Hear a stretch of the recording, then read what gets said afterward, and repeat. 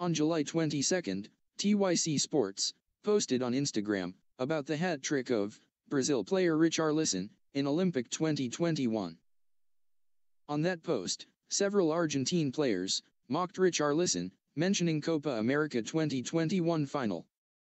On July 28, several Brazil players mocked Argentina on an Instagram story, as Argentina get eliminated from Olympic 2021.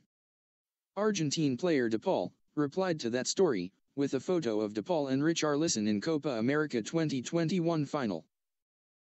In reply, Brazil player Richarlison posts a photo of him with the winning trophy of Copa America 2019.